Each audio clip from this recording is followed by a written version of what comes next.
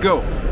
Okay, we are here with the designer of the new A1 from Musical Fidelity. Am I correct? Correct, yes, Yes. that's right.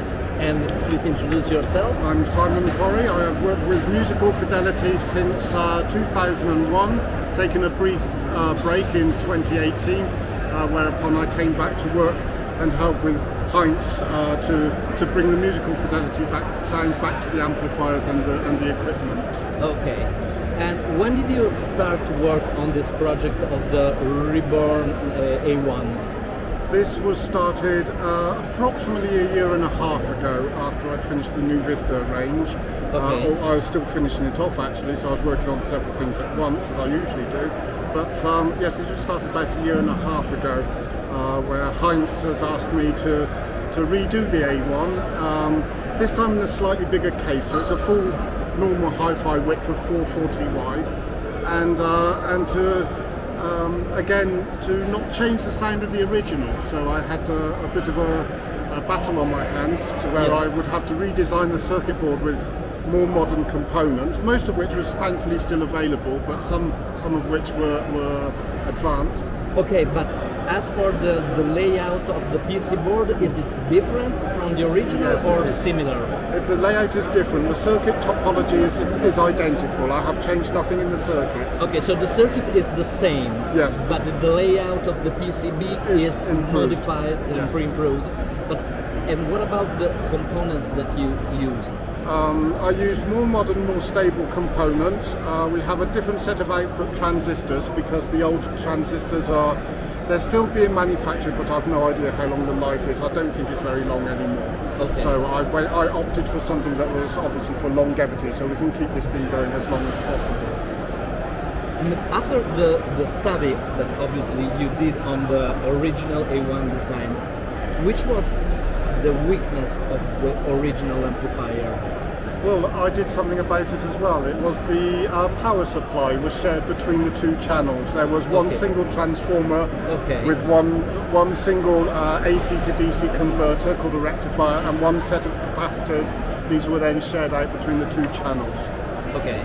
So obviously that was the first thing I saw. I thought, I don't like that. This is not a very good idea. Okay. So for me, it's very easy to make a transformer in the same size to split the windings down into two separate windings. This also makes more efficient use of the winding area, and you get two channels for the price of one. The transformer is not much more expensive because now you've got the current divided between the two channels. And then obviously the only added extra expense was then an extra AC to DC converter and an extra set of capacitors, which I somehow managed to find room to get in there, which was good because actually, as I said, we expanded the case, so I had a little more room to play with. You expanded the case only is only larger than the original one, or you expanded in all the directions? We expanded it to full 40 wide from whatever it originally was, which I think was 380 or 400. Okay. Height-wise, I think it went up by about 5 millimeters. 5 millimeters. Yeah, just to make room for the. Okay, but the new transistors are very fast.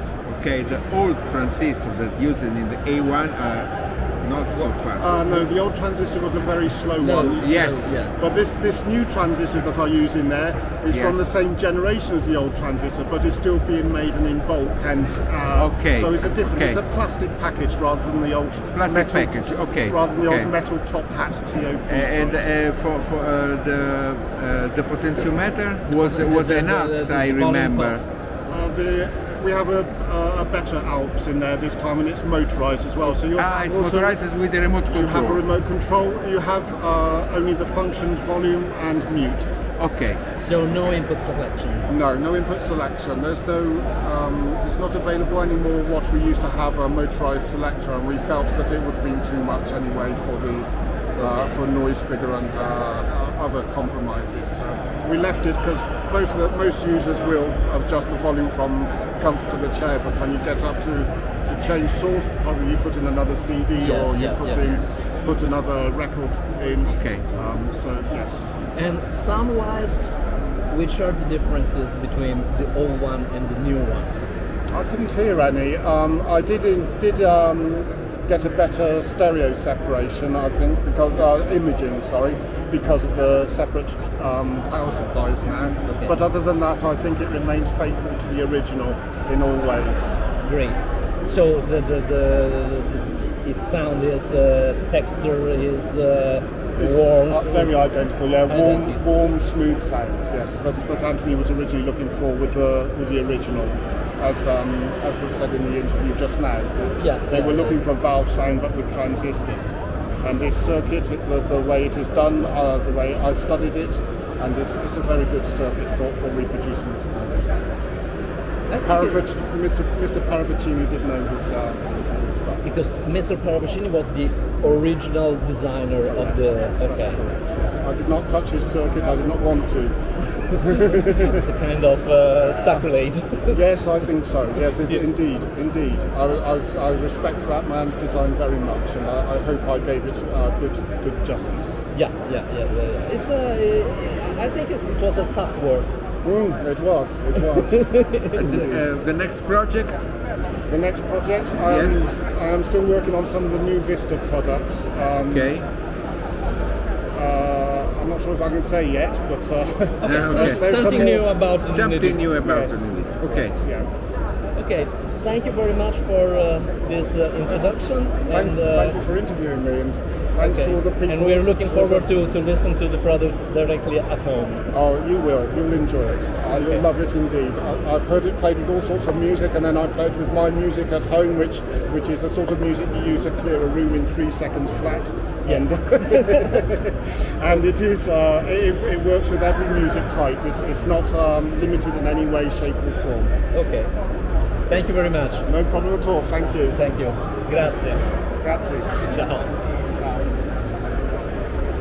Allora, saluti, grazie e seguiteci sul nostro sito www.audio2g.com.